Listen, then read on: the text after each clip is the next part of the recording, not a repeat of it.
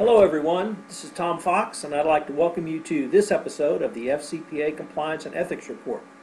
It is my distinct pleasure today to be visiting with Roy Snell, the CEO of the Society of Corporate Compliance and Ethics, SCCE. Roy just ended the the 2013 SCCE Compliance and Ethics Institute in Washington. It was a fabulous conference, lots of great information, speakers, camaraderie, and just a great event. So one of the things, though, that came up for me at the event that I asked Roy if I could follow up on with him led to this podcast, and that's the issue of the development of a compliance professional. Roy and the SCCE have been very instrumental in working towards professionalism in the compliance practice, but I wanted to move to the question of how does one actually develop the skills necessary to become a compliance professional and then continue that development going forward. I started out, as many in this area did, as a lawyer who was thrown into the deep end of compliance and told good luck. I think, though, as our industry matures, we need to move a little bit past that. So with that somewhat long-winded introduction, Roy, if I could ask you, could you give us some of your thoughts on how one develops as a compliance professional and perhaps the SCCE role in that? Well, it has been interesting. It isn't often we get to witness the evolution of a new profession. And a lot of the professions that we're very familiar with have been around for years. Some professions come on gradually and are needed gradually. This profession has come on very abruptly. It is needed very badly, and it is a very difficult profession. So I think that the challenges associated with the fact that this profession is quite young are exacerbated by all those factors. Fortunately for us, we have had a great deal of very talented people such as yourself coming from similar fields to help this profession. People have come from risk, audit, legal, HR, general administration jobs in business, and so we've gotten a lot of great talent in that way. The problem is, though, that as simple as the concept of a compliance program and the role of a compliance officer is, it's still very challenging because it requires a very different mindset, and essentially we're fixing problems that could not be fixed in the past, and it's a lot of skill that's hard to describe that's required to get this job done, and that's kind of where SCCE is trying to help. We have 70 compliance conferences a year. We have audio conferences. We're trying to pair people up to network and share ideas and stories and get help. We also do a lot in the area of connecting people, mentors and mentees. It's a long, slow slog to get from where we are to a mature profession. The other thing that's happening is there's 10 or 12 schools around the country that have put together fairly extensive compliance degrees of one sort or another, and as is expected, the education is coming along, but it's slow because the profession is quite new. Roy, you mentioned several things in there I'd like to perhaps follow up with, and I should preface my question with the following. I was recently at Michigan State University to visit with the director of my graduate program. I have a graduate degree in what's now called Human Relations and Labor Relations. And in discussing the compliance profession with him, it was clear to me that many of the functions in compliance overlap with some of the functions that traditionally are viewed in HR. So, for instance, incentive plans, evaluation of employees, interviewing of employees, responding to hotline calls, training, are all things that traditionally have been viewed as certainly within the province of HR. How can a lawyer or someone new to the compliance profession begin to get the training in the different skills that dawned on me when I was talking to the head of the Michigan State Graduate Program, but also some of the areas that you mentioned: risk, audit, finance, other disciplines that are outside just traditional legal disciplines? There are courses in higher education that people could take. There are also many great workshops that are provided to help people understand the intricacies of audit, legal, risk. We have an academy that we do quite a number of every year that touches on all these sorts of things, but its primary function is to help you understand the role of a compliance officer and the function of a compliance program.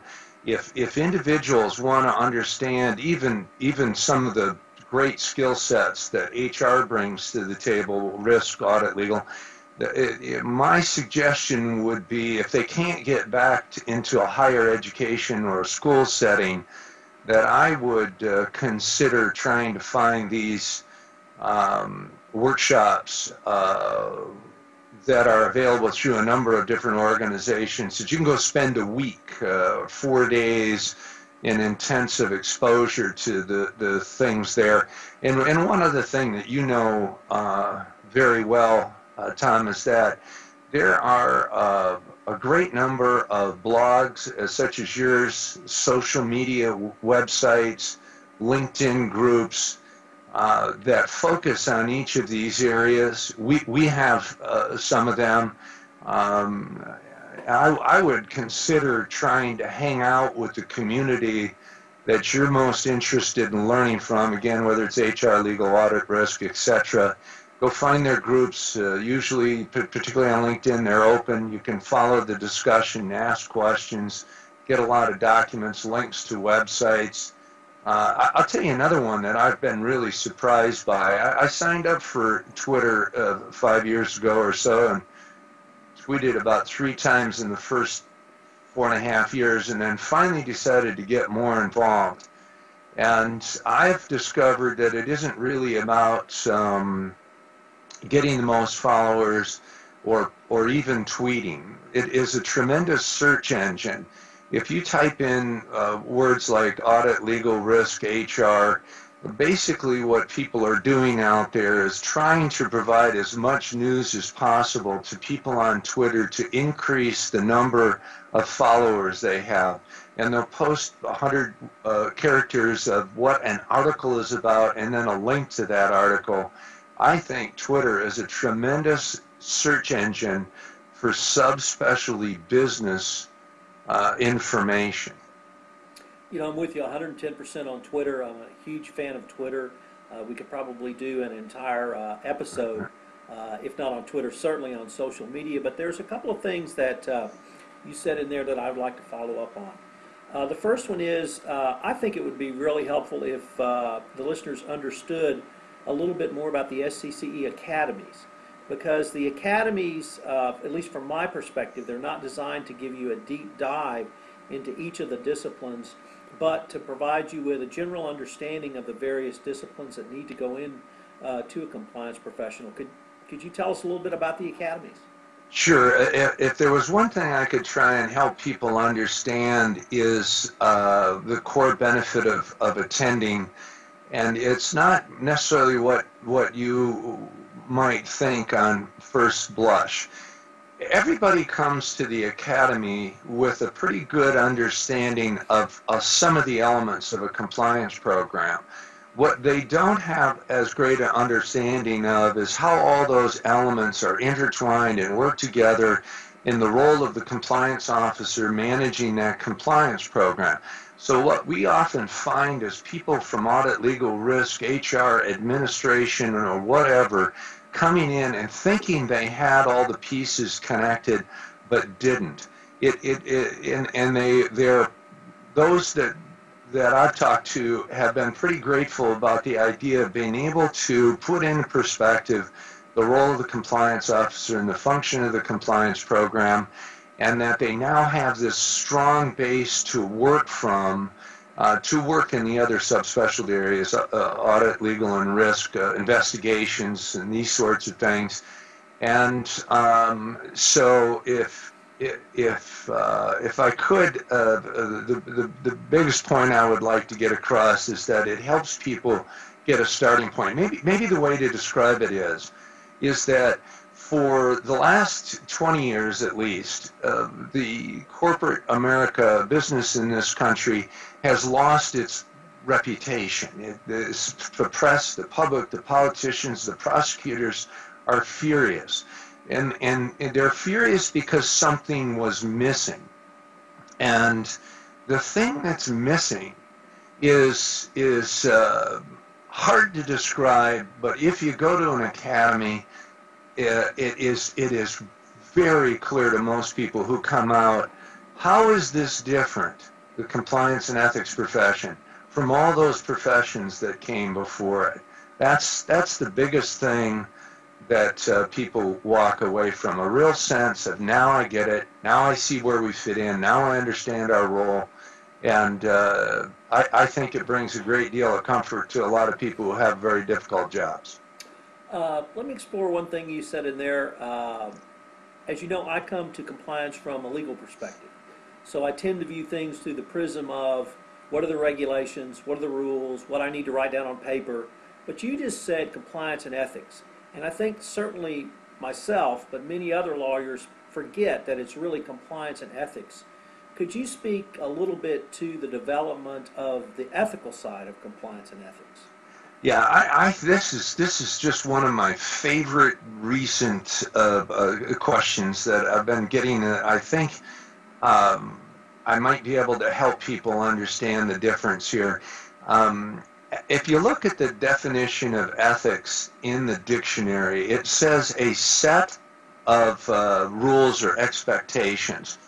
There isn't a list of what is ethical in the dictionary, and there can't be, because the definition of ethics can change depending on where you are. And frankly, what I'm seeing quite a bit of on these LinkedIn groups is discussion about what is ethical with regard to society. And frankly, I think it's quite debatable whether or not we can say, if you agree with me politically or don't, that you're ethical or you're not.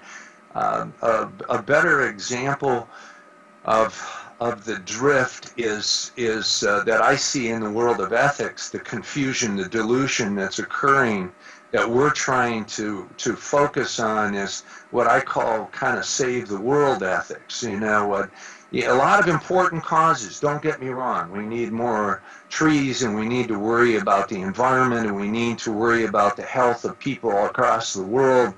But what people need to understand, when you take this job, all that other stuff is important, but a compliance and ethics officer focuses on business ethics.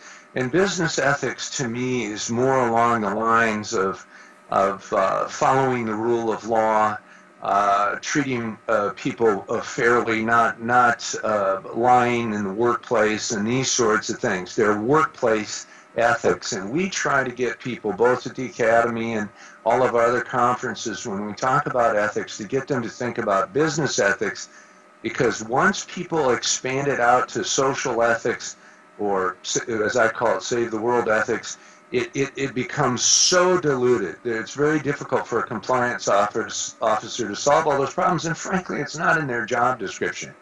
So that would probably be the biggest piece of advice that I'd have for everyone, is make sure that you stay focused on the ethics that's associated with preventing, finding, and fixing ethical and regulatory business problems. That's a great point. Now, if I could turn to one thing you touched on when we started to visit, and that's on mentoring. Uh, could you describe for us your views on the importance of mentoring and then some of the things that SCCE does to try to help the mentoring process for compliance professionals? Well, I think by default we accidentally connect people that end up mentoring and being mentored. We 70 conferences a year, the LinkedIn groups, the our own social media, SECE net, even Twitter maybe. We have connected a lot of people who have helped each other out. With regard to formal mentoring, there's some real problems with formal mentoring efforts that have occurred in professional associations uh, since people tried to do this. Excuse me. It's very difficult to pluck one person out of the whole mix. We have, together with HCCA, we now have 13,000 members. Plucking one person out of there as a mentee and another as a mentor, and saying, here you go, have at it, is extraordinarily difficult. It is, they have to be in relatively similar fields. They have to have relatively similar interests. They have to have an appropriate gap between the knowledge of the mentor and the mentee. But most of all, they have to have a click. They have to connect personally. And that's extremely hard to do. So what we did was set up something like speed dating. When I first heard of this, I got to tell you, I was very reluctant to pursue it. But once I saw how it worked, it was genius. And what we do is at our annual meetings, we have people sign up to be mentors, have people to sign up to be mentees, and they go in a room and sit across from each other at a table for 15 to 20 minutes, and they meet 5 or 6 people in an hour and a half period. And they swap business cards and stories and connect, or they don't connect. And we have increased the ability for people to find someone that they connect with on all different levels by about 6-fold. And frankly, the very next year you can do it again if you need to. But I think it's the only practical way to make these sorts of things happen. Roy, we're getting near the end of our time, and I would like to maybe end with a story you told me when we were preparing for this interview, and I believe it was about a Army veteran, or at least a military veteran, who was relatively new to the profession, yet was able to make a series of connections through the SCCE, and that's led to perhaps a job offer or two. So could you tell us about that process? I have. It came from a very interesting connection to begin with. There's a VP of communications at a very large company, and we've always believed at SCCE that we have a very big tent, and that we invited him to moderate a panel about how compliance officers could better communicate the tone at the top throughout the organization. It was very beneficial. Through him meeting me, he was a part of the Wounded Warrior project, and he asked me to be a mentor. And I got paired up with an individual who I told my board about, and they immediately said, let's all help, and let's have him come to one of our academies and sit for the exam. He, through his dozen or so years in the military, had a lot of experience in investigations and regulations and other areas, but just didn't have the whole picture. So the academy was perfect. He took the test. To our delight, he passed it. He also, we brought him to our annual meeting. In the process of all that, he got 2 job offers. Now, I can't say that we had direct impact on these job offers, but what he did tell me was that of the 2 job offers, he knew immediately which one to take based on hanging out with our community, and that he picked the one that would lead him down the road to having more opportunities in this profession. So it was a big fun to work on that. And my hope is that he and I will stay connected, and that I'll help him through this transition of working in the military to working in the business world, which has obviously a little different twist on it. Roy, we're at the end of our time. This has been a fabulous and fascinating conversation for me. Believe me, I've learned a lot. But I would ask if any of our listeners wanted more information about the SCCE academies. Could you tell us where they might go? Yeah, we have all that information on our main website, corporatecompliance.org. It's all one word, corporatecompliance.org, and you'll see in the tabs there the conferences, and underneath that the academies, and they can check out all the other gatherings we have throughout the course of the year. Great. Well, thanks a lot, and I look forward to our next visit. Thank you very much, Tom. It was a pleasure.